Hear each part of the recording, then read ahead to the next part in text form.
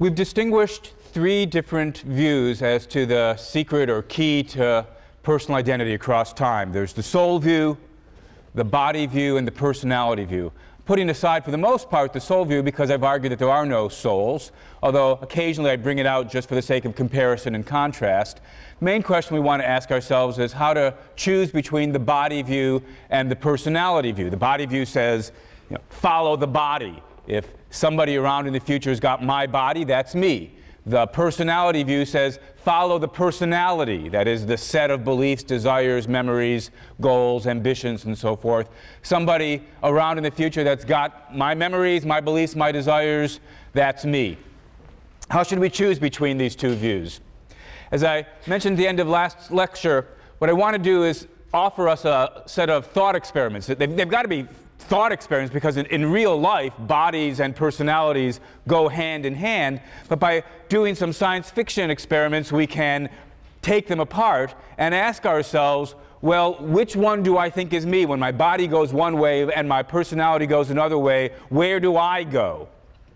And again, just to remind you, in order to get the intuitions actually flowing, what I'm going to do once I've separated the body and the personality in this way is torture one of the end products. And so I'm going to be asking you to sort of put yourself in the first person, imagine this is happening to you, and ask yourself, which one do I want to be tortured? Or which one do I want to not be tortured?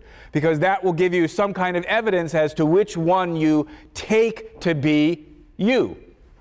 And think about this in that kind of special first-person, ego-concerned way that comes naturally to us. Just bracket any moral concerns you may have about torturing other people or agreeing that somebody else should be tortured.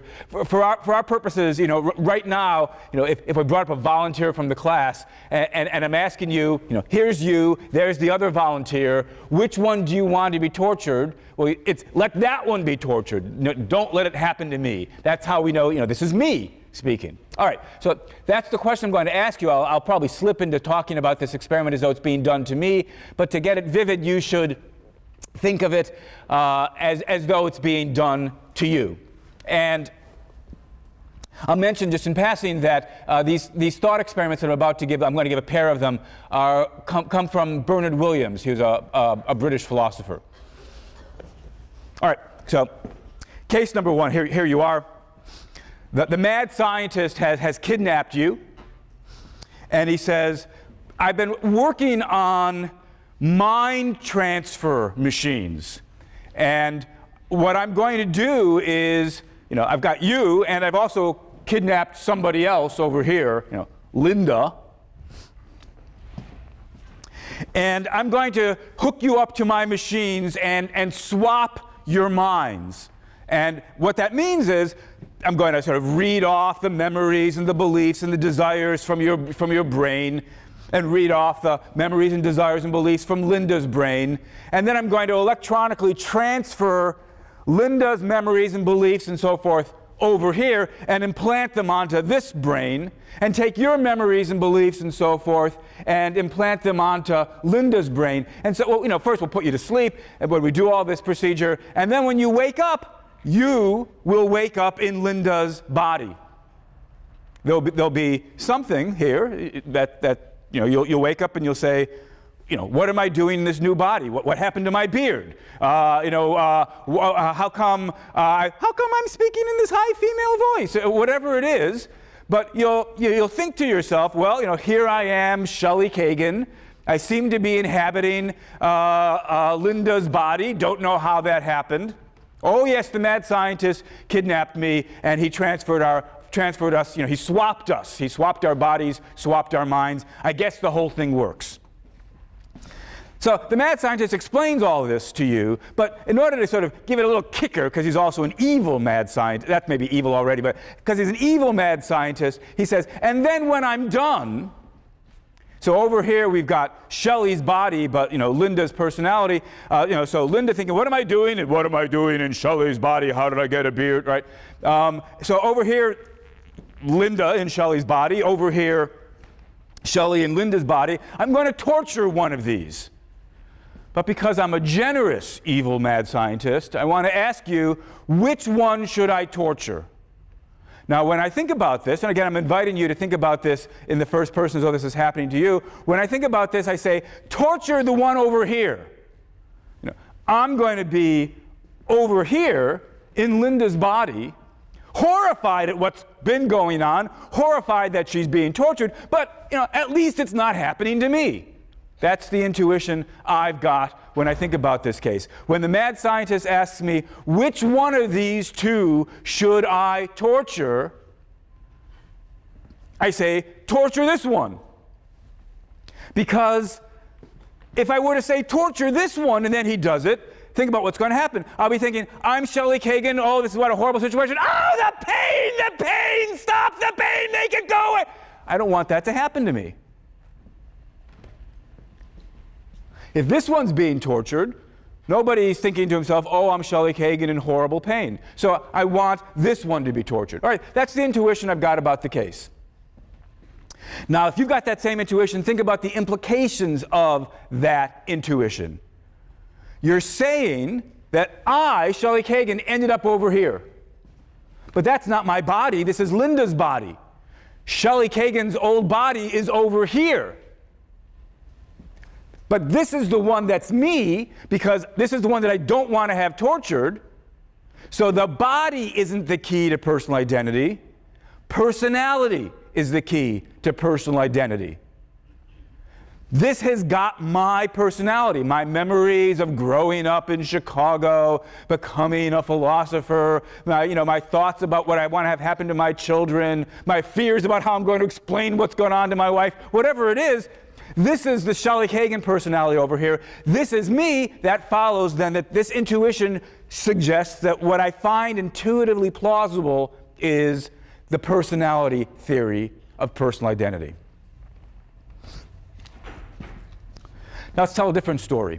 Both of these stories, as I say, come from Bernard Williams. Bernard Williams says, here's another example we can think about. Mad scientist, again, kidnaps Linda. And he says, Shelley, I got some news for you. I'm switching between you and me. He says, Shelley, I've got some news for you. I'm going to torture you. And I say, no, please don't do it to me. Please don't torture me. He says, well, I'm in the mad scientist business. This is what I do. I'm going to torture you. He says, but because I'm a generous mad scientist, before I torture you, what I'm going to do is give you amnesia. I'm going to completely scrub clean your brain so that you won't remember that you're Shelley Kagan. You won't have any memories of growing up in Chicago. You won't have any memories of deciding to become a philosopher. You won't remember getting married or having children. You won't remember you won't have any desire. The whole thing wiped clean, complete perfect amnesia before I torture you. Don't you feel better? No, I don't feel better.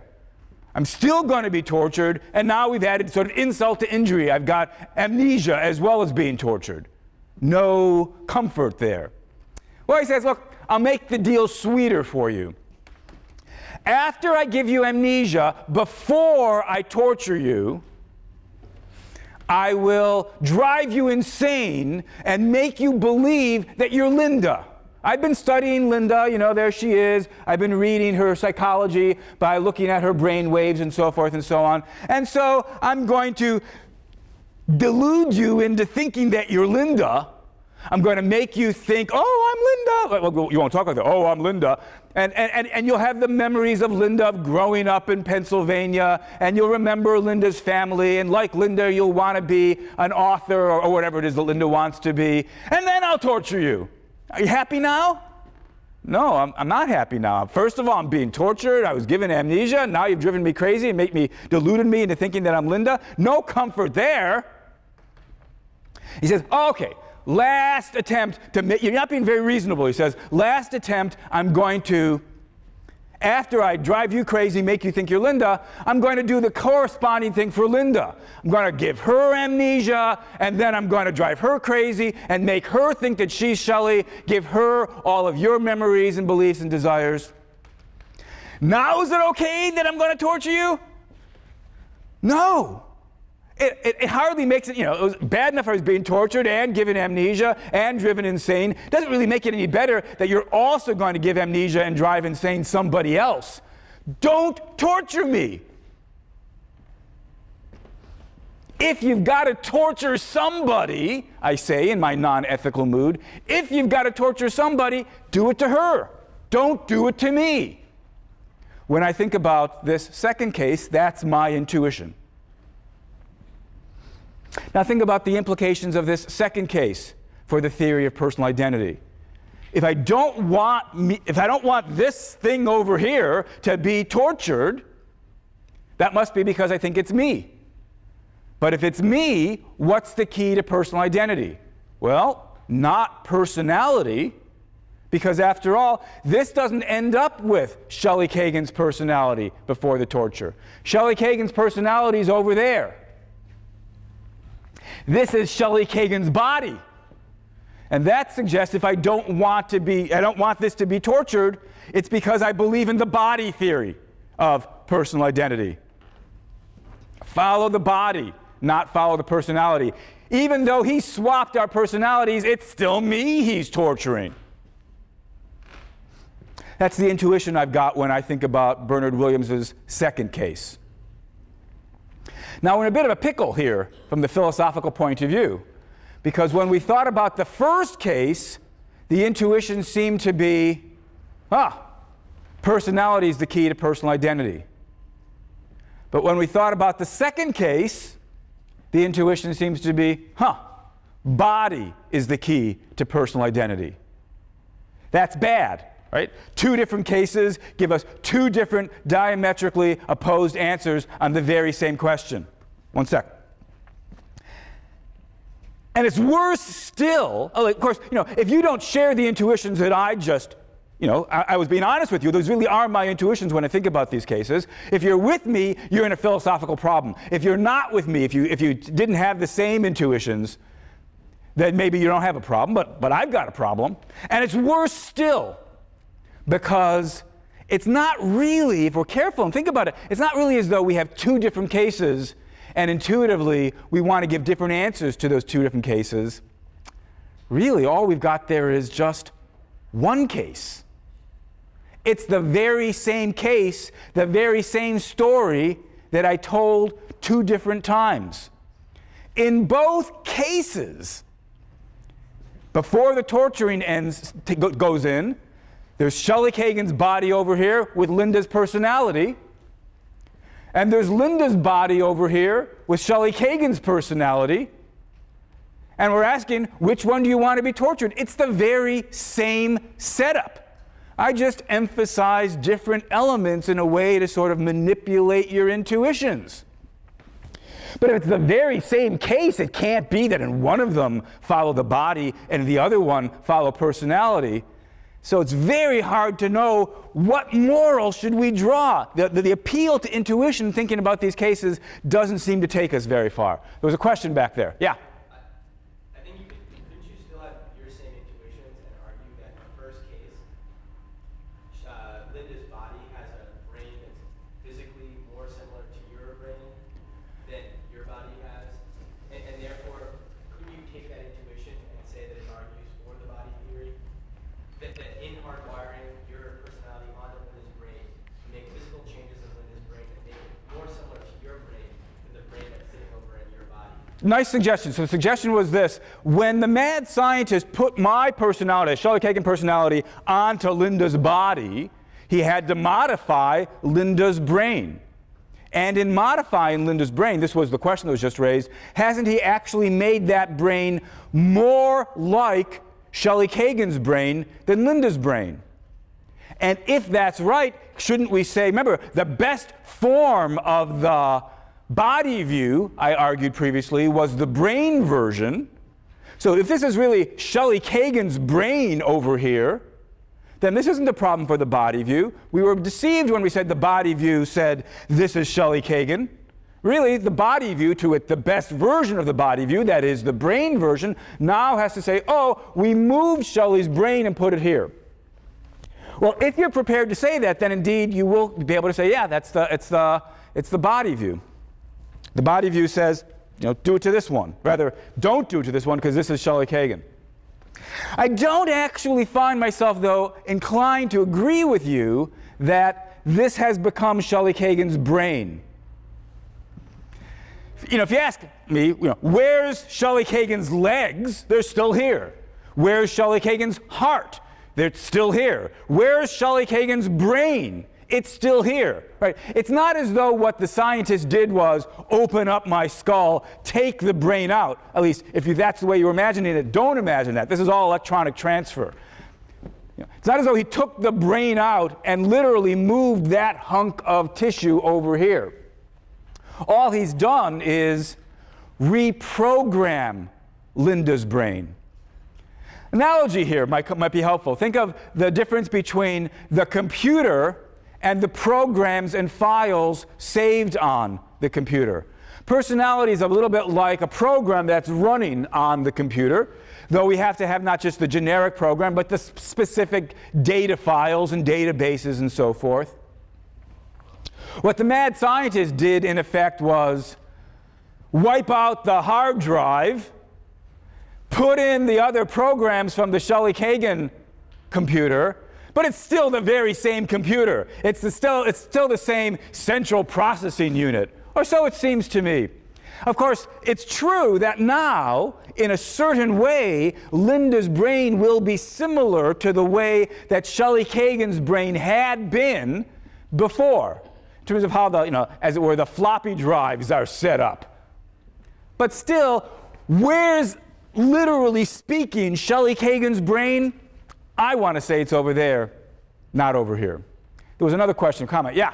But isn't the pain inextricably linked to the physicality of the body? So if Shelley Kagan's brain, heart, and everything is over here, then wouldn't, if I imagine myself, I would want the body I'm in to get destroyed, and so my body would be safe, because your personality is not going to feel the pain.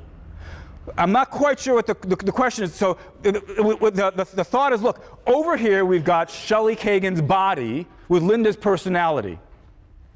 If we torture this one, this thing, whoever it is going to think to itself, I'm Linda, I'm in horrible pain, I wish it stopped, I wonder whether I'll ever see Linda's husband again. Right? Over here we've got Linda's body, Shelley Kagan's personality. If we torture this one, of course, to torture you cause pain to bodies, but the pain gets felt in the mind. So over here, we've got something that's going to think to itself, I'm Shelley Kagan, I'm in horrible pain, I wonder whether I'll ever see Shelley Kagan's wife again.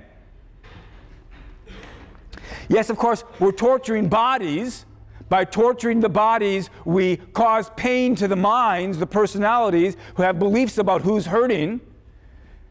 What I'm inviting you to think about is, which one, if you had to choose between these two gruesome scenarios, which one would you rather save? Which one would you rather protect? Which do you care more about? Making sure that your lump of flesh doesn't have its neurons hurt? Or making sure that the person who's thinking to yourself, I'm Shelley Kagan, or whatever your name is, right? That I'm in pain, you don't want to be thinking, I, Shelley Kagan, am in pain, or if your name is, Mary, I'm Mary, I'm in pain. That's what we're trying to get straight on here. The trouble, though, is that you tell the very same story 2 different times, and I find myself sometimes being pulled this way, sometimes being pulled that way. So I can't use thinking about the Williams cases as a method of deciding what do I really believe, the body view or the personality view. I find myself, you spin the story one way and I follow the body. You spin the story another way and I follow the personality. If we're going to have a way to decide between these two theories, it seems as though we need some other kind of arguments. At least I need some other kind of arguments because of the intuitions I've got about the cases. So let me turn to a different approach to solving the question, answering the question, which one should we believe? It starts by raising a certain philosophical objection to the personality theory. It's going to say, look, the personality theory of personal identity has an implication that we cannot possibly accept. So we have to reject the view and then become body theorists if there are no souls. Here's the objection. It's a common enough objection. It's probably occurred to some of you.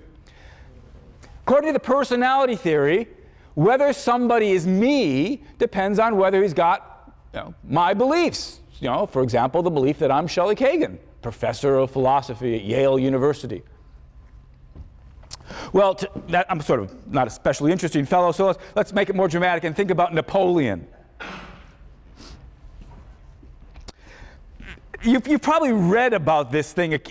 Every now and then there are sort of crazy people who think they're Napoleon. So imagine that there's right now somebody in an insane asylum in Michigan, who's got the thought, I am Napoleon. Well, the objection says, clearly this guy's just insane, right? He is not Napoleon. He's, David Smith, who grew up in, Detroit or whatever. He just insanely believes he's Napoleon. Yet the personality theory, the objection says, would tell us that he is Napoleon because he's got the beliefs of Napoleon. He's got Napoleon's personality. Since that's obviously the wrong thing to say about the case, we should reject the personality view. But not so quick. The personality view doesn't say anybody who has any elements at all of my personality is me. One belief in common's obviously not enough. Look, we all believe the earth is round. That's not enough to make somebody else me. Of course, the belief I am Napoleon is a much rarer belief. I presume that none of you have that belief. I certainly don't have that belief. Napoleon had it, and David Smith in Michigan's got it. But so what? One belief, even one very unusual belief's not enough to make somebody Napoleon according to the personality theory. To be Napoleon, you've got to have the very same overall personality, which is a very big, complicated set of beliefs and desires and ambitions and memories. David Smith doesn't have that. David Smith, in the insane asylum in Michigan, does not remember conquering Europe. He doesn't remember being crowned emperor. He doesn't remember being defeated by the British. He doesn't have any of those memories. Probably doesn't even speak French. Napoleon spoke French. He doesn't have Napoleon's personality. So the David Smith case isn't really bothersome. It's not really a counterexample to the personality theory. Personality theory says, to be Napoleon, you've got to have Napoleon's personality, but David Smith doesn't. So, of course, we can all agree David Smith, despite thinking he's Napoleon, is not Napoleon. No problem here for the personality theory. But we could tweak the case. We could revise the case. Some foe of the personality theory could say, okay, imagine that this guy in Michigan does have Napoleon's personality. He's got the memories of being crowned emperor and being defeated, conquering Europe. He's got all of those memories. And remember, we want him to have Napoleon's personality. He doesn't have any David Smith memories. He doesn't have any memories of growing up in Detroit. How could Napoleon have memories of growing up in Detroit? Napoleon grew up in France. The objection then says, even if this guy had all of Napoleon's memories, beliefs, desires, personality, still wouldn't be Napoleon. So the personality theory's got to go. Well, when I think about this example, I think now we've got it right. That is what the personality theory has to say about that case. But I'm not so confident anymore that it's the wrong thing to say. So think of this, as it were, from the point of view of Napoleon, right? So there was Napoleon in the 1800s conquering Europe and being crowned emperor, being defeated by the British, being sent to exile on, was it Elba, right? And I forget where Napoleon actually dies, but you know, he's got memories of getting sick and ill, and the light begins to fade, and he sort of, you know, well, goes unconscious. And then, well, let's at least try to describe it this way. He wakes up. And he wakes up in Michigan. He thinks to himself, Allô, je suis Napoleon. What am I doing in Michigan?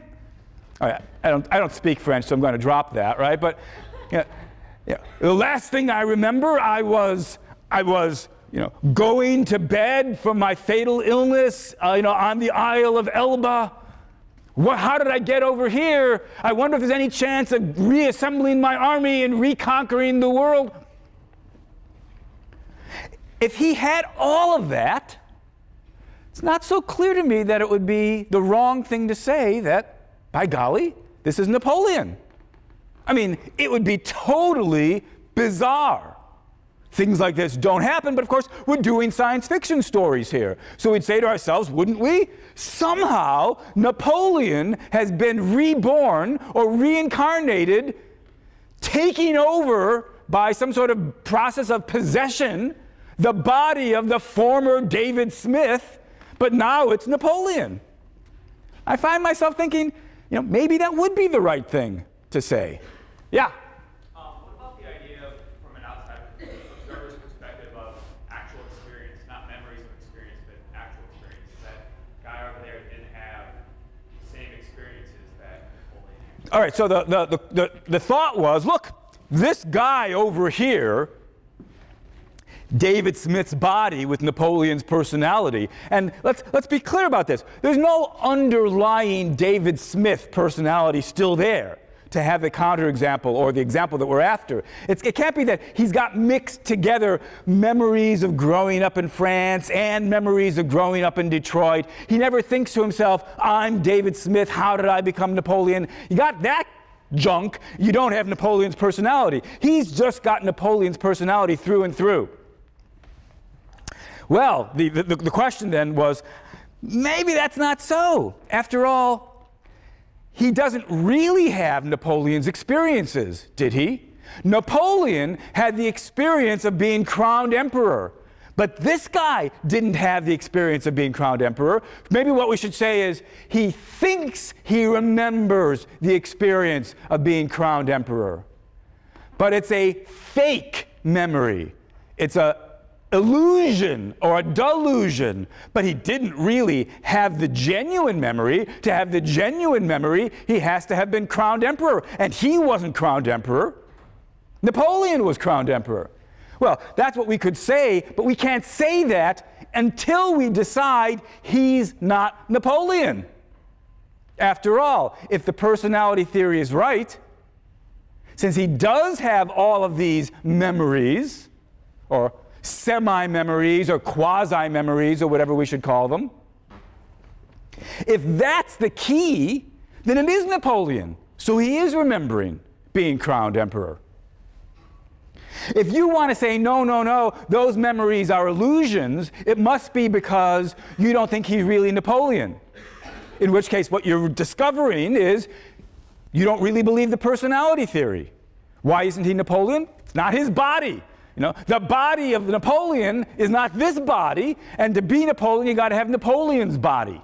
No, it's a possible position, right? That's the thought that the body theorists are trying to elicit in you when they offer these Napoleon-esque counterexamples. You could match the personality as much as you want, but it's still not Napoleon. Don't you agree? That's what they say. And if you do agree, that shows you don't really accept the personality theory.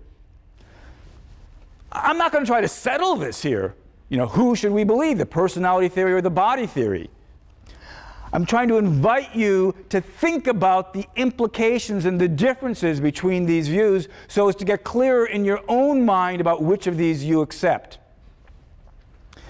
In many moods, at least, when I think about not the simple, the ordinary David Smith case with a single belief or two, but the full-bodied, that's a bad term, the full-blown Napoleon case with all the memories, all the beliefs. You know, suppose David Smith there thinks, I remember, I can't say it in French accent, I remember playing, as a lad in France, burying my little toy saber, some memory that Napoleon never wrote down in his diaries. And we go and we dig up in France, and there's the saber, right? This guy remembers things that Napoleon would remember. I find myself thinking, maybe that's Napoleon.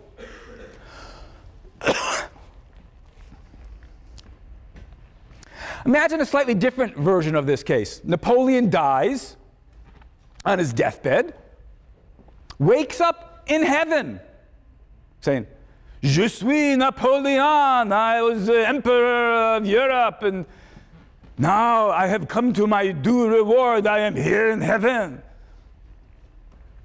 Well, seems like what we'd want to say is, yeah, that's Napoleon. It's Napoleon, even if it doesn't have Napoleon's body. Napoleon's corpse is rotted in France. God gives Napoleon some new angelic body. Seems straightforward. If it's got Napoleon's memories, beliefs, desires, goals, and so forth and so on, wouldn't we say it's Napoleon?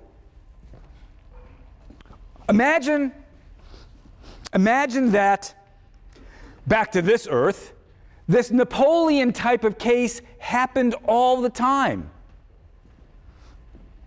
We might have a term for this sort of thing, possession. Right? Every now and then, people's bodies get possessed. They become this other person whose now personality has taken over. If this happened frequently enough, instead of just a little science fiction story like with the David Smith case, maybe we'd say, yeah, possession is one of these things that need to be explained. How is it the personality travels? Maybe there'll be some sort of physical explanation for it. Still, maybe we'd say, yeah, the people have been taken over, they become somebody else. So, speaking personally, I don't find the Napoleon objection a telling one. It doesn't give me reason to reject the personality theory.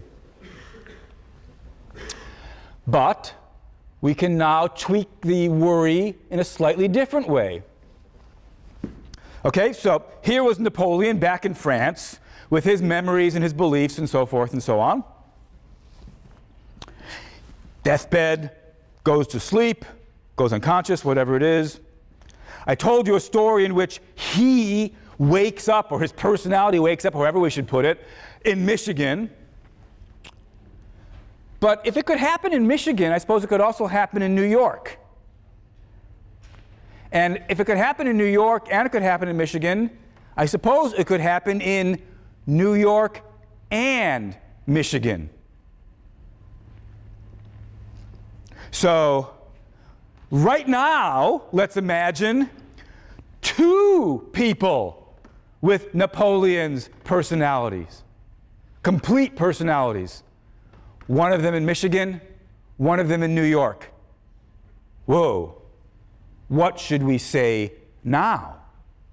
What is the personality theory going to say about this case? So, I don't know how to draw personalities very well on the board, so I'll draw little stick figures of bodies, but I mean these to be the personality. So here we've got, the continuing, evolving over time. This is all taking place in France. The personality of Napoleon in France. There's the deathbed scene. Now, up here we had somebody with Napoleon's personality continuing course, he's going to change, he's going to evolve, just like the actual historical Napoleon kept having new beliefs and new desires.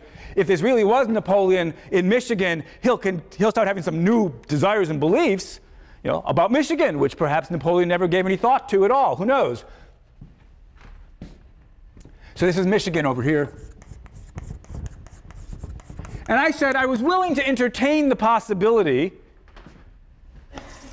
that this is all Napoleon. Right? Napoleon, if we think of it, Napoleon's a person extended through space and time. According to the personality view, what makes somebody in the future the same person as somebody in the past is if it's part of the same ongoing personality.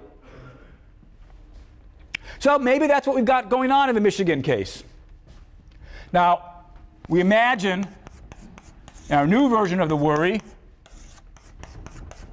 somebody with Napoleon's personality over here in New York. Now, if the Michigan guy hadn't been there, what I would have done, if I believed in the personality theory, or when I believed in the personality theory, is say, oh, look, Napoleon, reincarnated in New York. That's what the personality theory should say, and I said, it doesn't seem like a crazy thing to say if we only had the guy in New York. Just like it wasn't a crazy thing to say if we only had the guy in Michigan. The trouble is, imagine the case where we've got one guy who's got all of Napoleon's personality in Michigan, one guy who's got all of Napoleon's personality in New York. Now, what should we say? What are the choices here? Well, I suppose one possibility would be to say the guy in New York is Napoleon. The guy in Michigan isn't. He's just an insane guy who's got Napoleon's personality. You could say that. The reason that it seems difficult to say, though, is because it seems like it would be just as plausible to say the reverse. Say, no. It's not the New York fellow who's Napoleon. It's the Michigan fellow who's Napoleon. Well, we could say that, but the difficulty is there seems to be no good reason to favor the Michigan fellow over the New York fellow, just like there was no good reason to favor the New York fellow over the Michigan fellow. Saying that one of them's Napoleon and the other one isn't seems very hard to believe. Well, then what's the alternative? Well, I suppose another possibility is to say, at least another possibility worth mentioning, is to say they're both Napoleon. Somehow, bizarrely enough, Napoleon split into two, but when splitting into two, he split onto two bodies, but they are both Napoleon.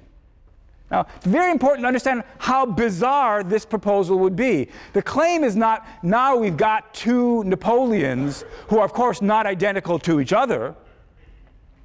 No, we've got a single Napoleon. A Napoleon who was in one place in France and is now simultaneously in two places in the US.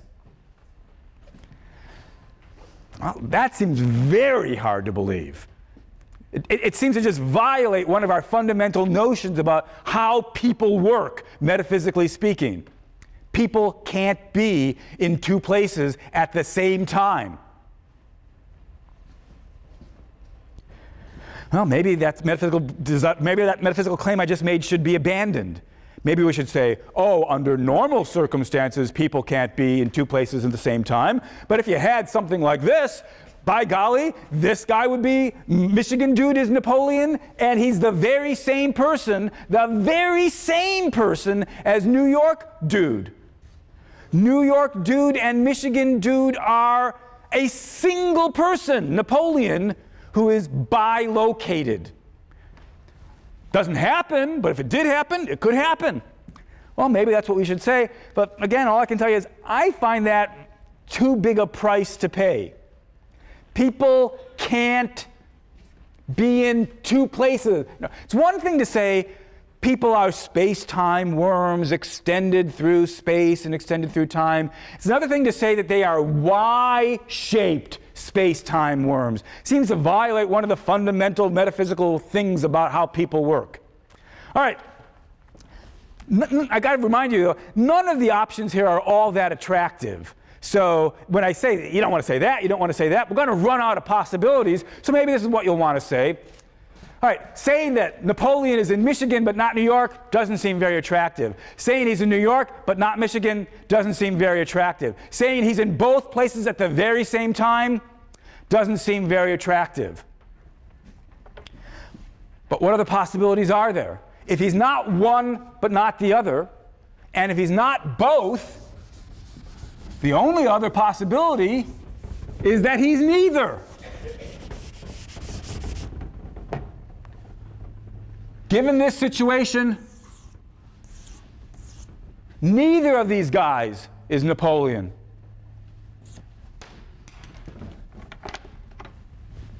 We've got separate people. There's the person, Napoleon, space-time worm that came to an end in France, and there's some space-time worm taking place in Michigan, some space-time person worm taking place in New York, but neither of them are Napoleon. That seems to me to be the least unattractive of the options we've got available. But notice that if we say this, if we say neither of these guys, despite having Napoleon's personality, neither of these guys is Napoleon, then the personality theory of personal identity is false. It's rejected. We're giving up on it. Because the personality theory, after all, said, if you've got Napoleon's personality, you're Napoleon. But now we've got people that are not Napoleon, but they've got Napoleon's personality. So the personality theory, follow the personality, is wrong if we say neither of these guys is Napoleon. But that does seem to be the least unacceptable of the options. At least that's how it seems to me. So the personality theory's got to be rejected. Now, I think that's right. I think, in fact, the personality theory's got to be rejected, but that doesn't mean we couldn't revise it. We could try to change it in a way that keeps much of the spirit of the personality theory, but avoids, some of the problems we've just been looking at. Here's what I think is the best revision available to fans of the personality theory. They should say, we were simplifying unduly. We were simplifying, getting it wrong, when we said, follow the personality. If you've got Napoleon's personality, that's enough to make you Napoleon. That's not true. We need to throw in an extra clause to deal with branching, splitting cases of the sort that I've just been talking about. We need to say, if there's somebody in the future who's got my personality, that person is me, as long as there's only one person around in the future who's got my personality.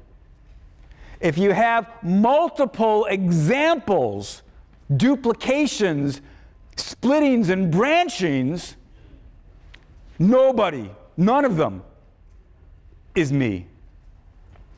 So where the original personality theory said, same personality, that's good enough for being the same person, the new version throws in a no competitors clause, throws in a no branching clause. It says, same personality is good enough as long as there's no branching. If there is branching, neither of the branches is me. Now, if we say that, if we throw in the no branching clause, then we're able to say, look, in the original story I was telling where there was the Michigan guy who had Napoleon's personality, but no New York guy, that really would be Napoleon. Because it would have the same personality with no competitor. Similarly, had we had somebody with Napoleon's personality in New York and nobody with the personality in Michigan, that guy would have been Napoleon.